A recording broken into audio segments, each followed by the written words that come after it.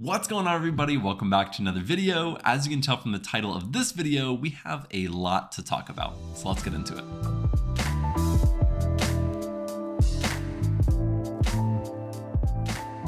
Now, first, I just want to say I am starting to feel better. Thank you guys so much for reaching out and for sending me messages. I literally had hundreds of people reach out to me and, just hope that I was getting better.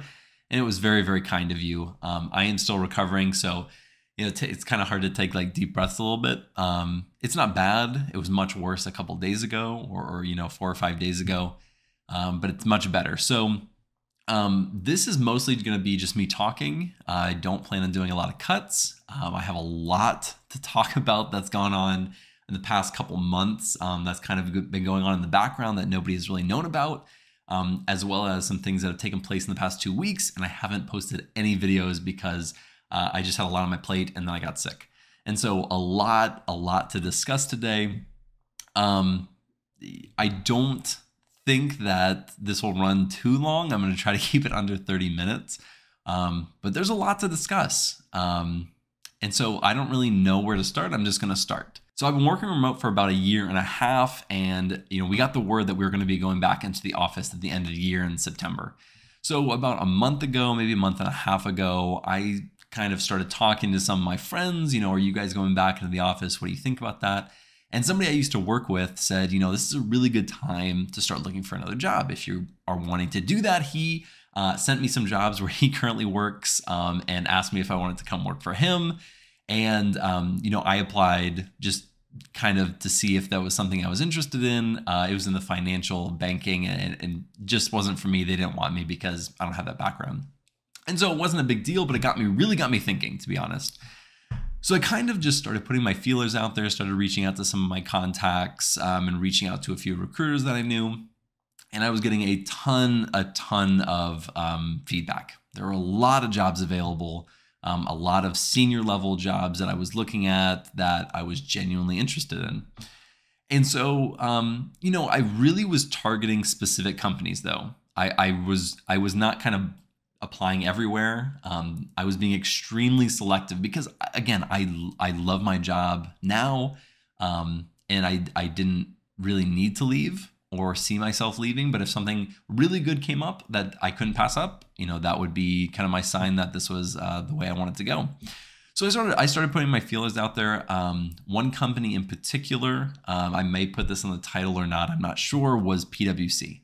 If you don't know who PwC is, PricewaterhouseCoopers is a very large consulting company, and they're one of the best. And I know people who work there. I during this process was chatting with a few people who do currently work there, and I was being interviewed for a senior data analyst in pharmaceuticals. And, they were offering really good comps. The salary was going to be probably low 100s. I think I'll probably go much more in depth into that whole process, the interview process, what questions I was asked, everything in a separate video. But that's what I've been going through. It's been a long process because they just take their time. It's like months in the making. But I've got to the final piece, and so I have lots to discuss after this, but I'll focus on this for now. They basically said, hey, we found that you have this YouTube channel, could you tell us more about this? What does it entail? And I was like, well, it's a YouTube channel. It is mostly about data analytics, teaching people and talking about how to become a data analyst. I was like, that's what it is. And my recruiter at the time was like, interesting. Okay, this might, we're not sure how we feel about that. That might be a conflict of interest. She's like, is that something that you'd be willing to give up? And I said, no. I was like, there is no way I will be giving that up. I was like, if that's a conflict, I was like, I'm out. I didn't say this, but I was like, I don't need this job. I was like, it'd be really great, but I have a really good job already. I'm set. I don't need this. So I just straight up, I was like, no, absolutely not something I'm willing to give up. She was like, oh, okay. And so, they ended up giving me an offer, and I turned them down. I had already found or accepted a job that I wanted. And that's what I'm going to get to in a little bit. I'm sure that's what I'm going to title this. I'm kind of in a fog right now, but I'm going to title this something about me not being a data analyst anymore. And that's kind of what I'm sure you guys came here to watch and find out. So I found this job internally at the company that I currently work for. It was for a position that I felt was a little bit outside my reach, but something I think I absolutely could do well, and that I was kind of striving for in the next year or two in my career anyways. And so I just applied, right? I feel like I had a lot of the qualifications that they were looking for anyways, but I just didn't have the experience level that they were probably looking for. But I just applied. The title of this video, and I'm gonna keep going back to that, the title of this video, I'm not a data analyst anymore, and it's because I'm not. I accepted an internal position as a manager. So I'm going to be an analytics manager in 2 weeks. My official title is going to be Manager of Operational Analytics and Intelligence. It's on the IT side instead of the, I guess, healthcare side that I have been working on. So different data, a lot of things that I need to learn, a totally different skill set that I'll be utilizing. But something that was really, really interesting that came out of this whole process, and I did not see this coming, was, I was going through this process of interviewing, and they really liked me, and I really liked the position. I felt like it was a really good fit. I was surprised that they even gave me an interview. But when I had that first interview, I was like, man, this is a really good fit. Let me pursue this. When they finally offered me the position, I go back to my boss and I said, hey, listen, they offered me this job.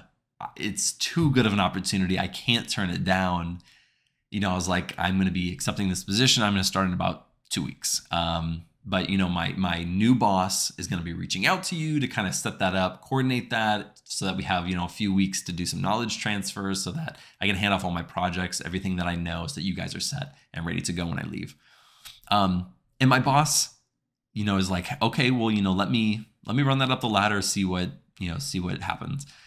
So, my boss calls me back within like an hour or two and is like, hey, I got in contact with my boss. We don't want to let you go. What can we do to make you stay? And are you open to hearing offers? And, I've worked with her for a few years now. I absolutely owe her that. Been a fantastic boss, been just a really good work environment and culture. So of course, I'm not going to say no. If they come up even back with something even better, that'd be fantastic. Now, in general, when I hear stories like exactly what I'm going through, I almost always say, don't accept the offer, right? You don't accept what they come back to, because if they valued you already, they would have already offered you that position, right? That just makes sense. But I feel like I was in a bit of a different position because, I'm loyal. I'm a very loyal person. I don't want to jump ship if I don't have to. So if something really genuinely came along that I was really excited for, I may have been willing to stay. And so, they come back to me a couple days later, trying to match the compensation, trying to match the bonus and the title. And they offer me basically a product owner position. For our department, for our group, that is management position. You'll have people underneath you, analysts or whoever you need in order to get your job done. So it would be management. But I had already for the past 5 days thought, I'm going. And then I get offered this, and I got to be honest, I was just crazy excited about this new position. I think that there's going to be a team of 4 underneath, or that I'll be working with. I don't want to say underneath because I don't. That's not how I view a team. People that I'll be leading on this team, and so I'd already in my head gotten really excited about this. And when they offered it to me, it just wasn't what I was hoping for. And that's not to say like I don't appreciate it or anything, because I really do. Like I felt torn because I'm super loyal. I'm a very loyal person, but at the same time, this opportunity was just too good to pass up. And so, I really did think about it. I really did consider it. And I eventually had to tell them, no, I am going to be taking the other position. And from anybody out there who gets in that spot, I do normally almost always recommend taking the other position, right? I think that sound advice of, well, if they had wanted to do that, they would have done it sooner, is pretty sound advice. Although I do believe that they saw my potential, and I had talked to them about wanting to be management, wanting to promote and have people underneath me. Again, maybe not underneath me, just people that I was leading. I think they really did want to make that happen. And they said they had been talking about that even before I told them. And I believe them. It was just, things had gone into place that couldn't really be undone at that point. So, I've accepted this position. I start in, I guess, let me see the day that I'm recording. When I post this, it will be next Monday on the 16th, August 16th is when I start. And, I am no longer going to be a data analyst, right? And it feels really weird. I didn't see it happening this quick. This was definitely my trajectory that I wanted to go, though. I wanted to get into management. I feel like I work really well with people. I like to lead. I feel like I've had a lot of good leaders in the past that have really helped me in my career, and I've always wanted to do that. So, my mindset going in is just to be the best leader that I can be, and the best person to manage and help people, do their work as efficiently as possible. I feel like, I have done that. I've had people to help me do that. And I feel like I'm in a really good place to make that happen. So I am extremely, extremely excited. I may not seem like it on camera right now because I feel I'm like 70% right now. I'm not 100%. Otherwise, I'd be like super excited about this. So, it's a big change. It's a big change. It's a different team. It's a different department. I'm on the 4th floor now instead of the 2nd floor of my building. It's a new data. It's completely different data. It's a new database system that I've never used that we're going to be working with.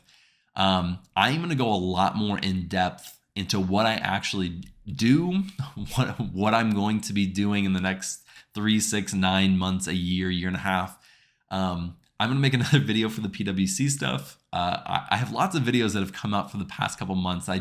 They've been brewing, but they haven't come to fruition, and now they're finally here. And so, there's a lot of content to unpack here in terms of interviewing, going into management and what that's going to look like. I will be doing lots of videos on this stuff. So if this stuff interests you, if getting into management is where you want to go eventually, I will be doing more content on that as I, dive into that world. Of course, I'm going to share that with you guys. I want to give you a career path to be able to aspire to.